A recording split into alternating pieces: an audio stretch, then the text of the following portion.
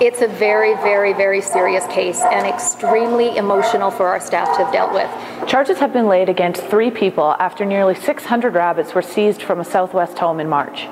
Nearly 600 that were seized from the home, but about 500 or so that were surrendered to us by the owners over the last several months. So we're talking about 1,100 rabbits.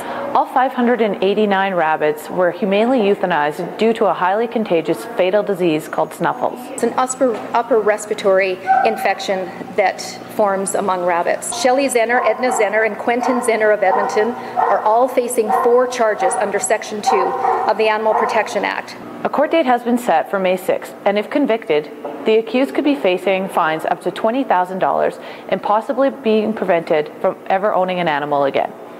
For the Edmonton Sun, I'm Candice Ward.